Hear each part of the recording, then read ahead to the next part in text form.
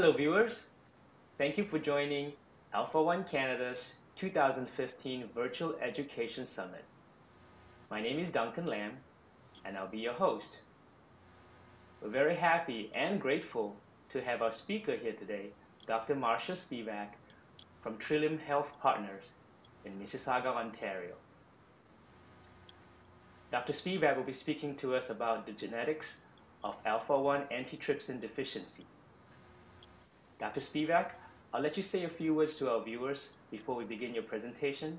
Do you mind sharing with us your experience and areas of expertise? Sure. Thank you, Duncan. My educational background is in human genetics. I have a PhD from the University of Ottawa and postdoctoral training in clinical laboratory genetics at the Children's Hospital of Eastern Ontario. I am certified in clinical cytogenetics and molecular genetics at I obtained certification from the Children's Hospital of Eastern Ontario through the training program at the Canadian College of Medical Genetics. In 1998, I accepted a position at Credit Valley Hospital, which is now a part of Trillium Health Partners in Mississauga.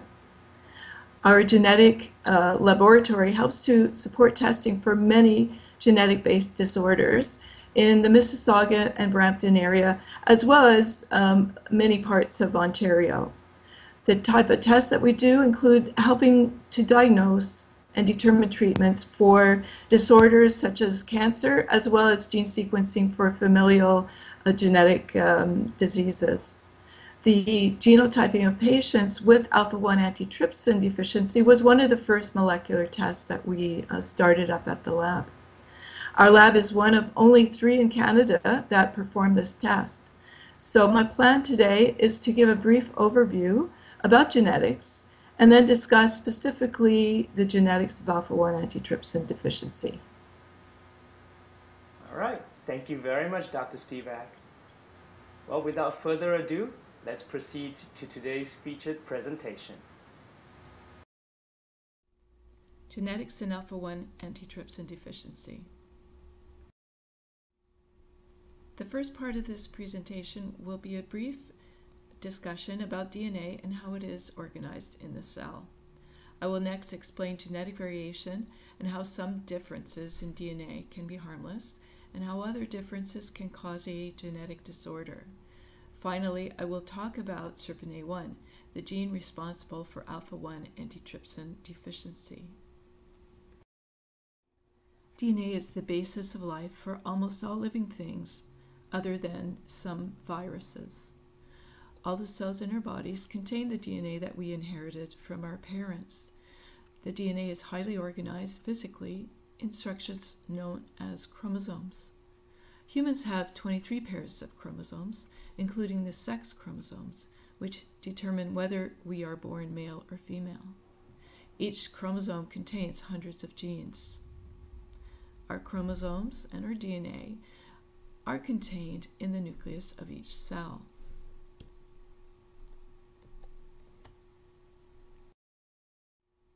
So what does DNA do? DNA contains the instructions for the functioning of the cells of our bodies. Since DNA is stuck in the nucleus, it can only get its instructions out to the rest of the cell by sending a message. This message is known as messenger RNA. Messenger RNA leaves the nucleus and heads into the cytoplasm, where it is translated into the corresponding protein. If there is an error in the DNA, the error will be in the message, and the end result is that the protein may not be made correctly.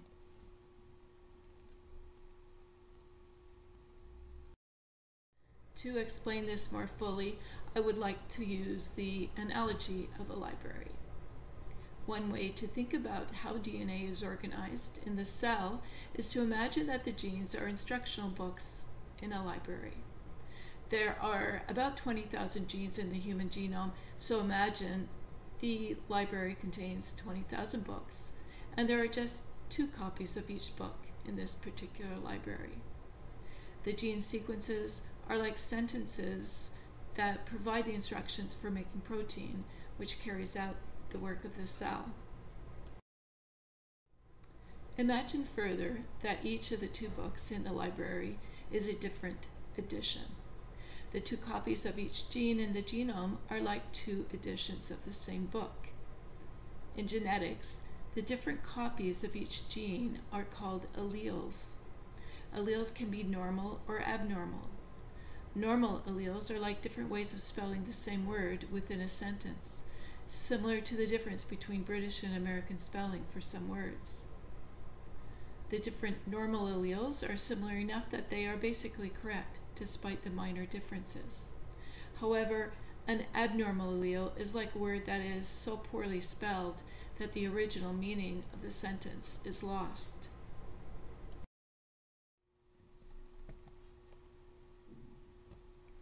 This is a karyotype.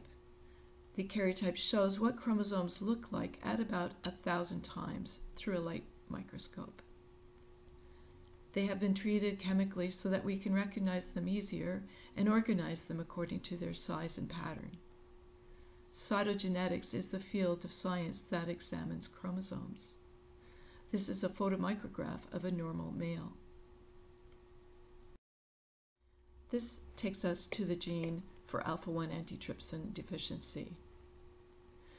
This gene is located on chromosome 14 and is called SERPINA1. There is just one copy of SERPINA1 on each chromosome 14. One is inherited from one's father, and the other copy is inherited from one's mother. So each of us naturally has two copies of SERPINA1. How well our cells make alpha-1 antitrypsin, which is a protein, depends upon the instructions coming from the two copies of SERPINA1 that we inherited. There happen to be many variants or alleles of SERPINA1. Some are normal and some are deficient. The deficient alleles are the ones that do not make enough normal alpha-1 antitrypsin for functioning in the body. Deficient variants may be called pathogenic variants or mutations. This picture shows how inheritance works. Randomly, each child will receive one copy of each chromosome from each of her parents. This means that if each parent carries a deficient allele of a particular gene, there would be a 1 in 4 chance that the child would inherit both deficient alleles for that particular gene. This is because there is a 1 in 2 chance that each parent will contribute a deficient allele to the child.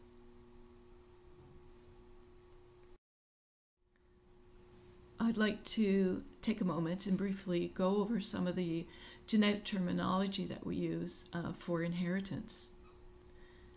A recessive gene is a gene that requires 2 deficient alleles to cause the disorder.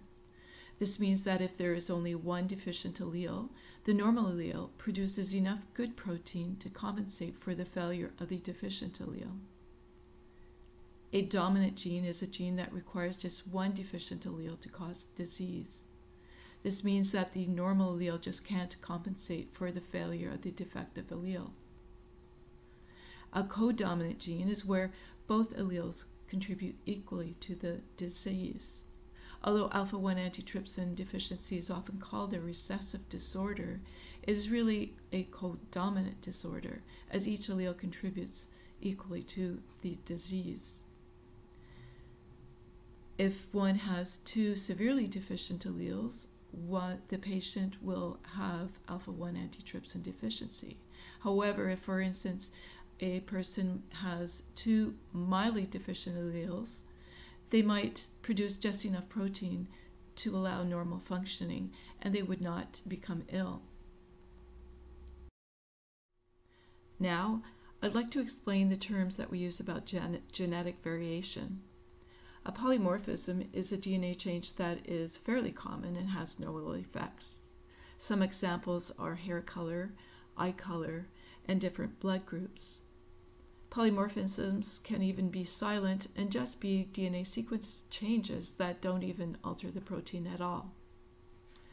A variant of uncertain significance is a DNA change that causes a protein change, but we are unsure whether that change is going to be harmful. DNA variation is very common, and each person has thousands of variants in their DNA sequence. and it is not always easy to tell if the variant will be harmful.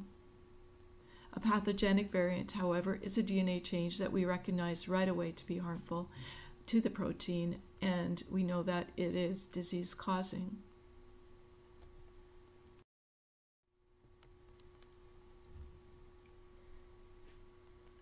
The cause of alpha-1 antitrypsin deficiency was discovered before DNA sequencing was routinely available, and as a result, it has some unusual terminology based on the biochemical methods used to describe the mutations in the protein. The normal variants of SERPINA1 are typically known as M or PIM. The M alleles produce a normal amount of protein activity. In other words, each M allele can contribute 50% of the total needed. So together, two M alleles would produce 100% of the protein activity needed for normal functioning. Some M alleles do have variants in them, but these variants are known to be harmless. The S allele, or PIS, is a mild deficiency allele. Each S allele can contribute about 40% of the alpha-1 antitrypsin needed. So if an S allele is paired with an M allele, the individual will have about 90% of normal activity, and that person will be fine, but they will be a carrier of the mild deficiency allele. On the other hand, the Z allele is a severe deficiency allele that barely produces any activity.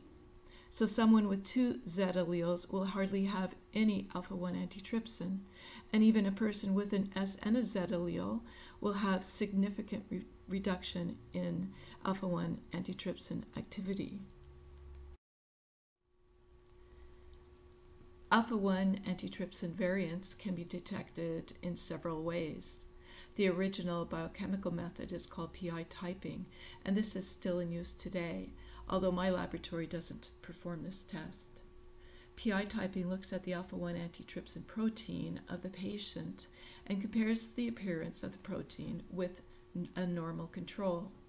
This is possible because the abnormal proteins each have a particular signature that the biochemist specialists can recognize.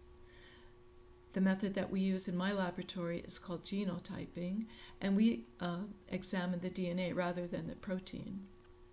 We can perform a quick method that only looks for S and Z alleles, and this method is called PCR, or we can sequence the entire SERPINA1 gene to look for very rare deficiency alleles that occur throughout the gene as well.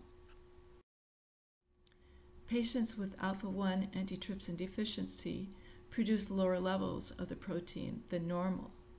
The measured activity drops depending upon the severity of the deficiency and whether or not both alleles are affected. The graph on the right shows clearly how the two alleles are additive, so that finally for the PIZZ patient, there may be barely 10% of normal alpha-1 activity measured in the serum.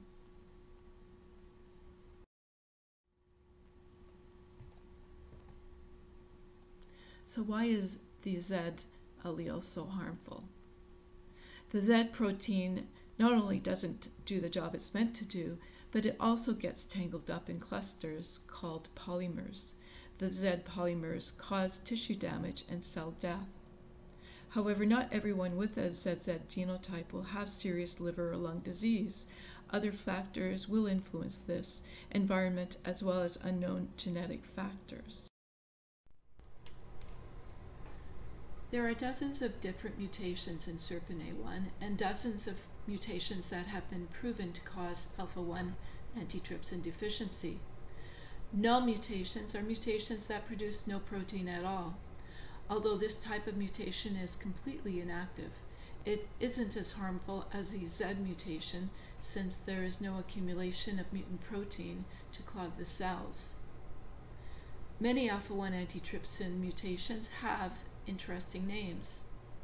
This is because during the very early stages of genetics, specialists preferred to name new mutations after the city where the patient lived. As molecular genetics has developed over time, more precise methods of naming mutations have been created. Current laboratory reports should include both the historical name and the formal molecular name for any mutation. The Z and S alleles are by far the most common deficiency alleles known. Together, they represent about 80 to 90% of alpha-1 antitrypsin deficiency cases. Carriership for Z or S is quite high in people of Northern European heritage. The reason for this is unknown.